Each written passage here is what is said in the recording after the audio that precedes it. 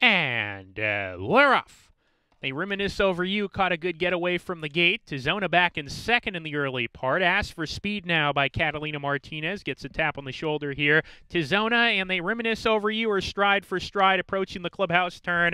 Tizona on the inside, leads narrowly. They reminisce over you, sticking to him as they approach the clubhouse turn. They reminisce over you as his head in front now. And Tizona, Catalina Martinez demands him to sit right off this pace setter. He's going to play a tracking role in the early part on the inside. They open up 2 lengths on Mahi Mahi, settling in third. Twilight Rider is next at the back with Robber Baron. 5 lengths from front to back as they make their way down the backside. And Tizona on a hold. He's naturally quick. He wants to be on the lead, and he finds himself there. Tizona, the leader, 3/4 of a length. They reminisce over you, pressing the pace. More settled down in second. He was a little bit eager coming by us for the first time. He settled down to run in second on the tail of the leader. Twilight Rider is next, slipping inside of Mahi Mahi, and Robber Baron asks for more at the back of the field under pressure as they hit the far turn.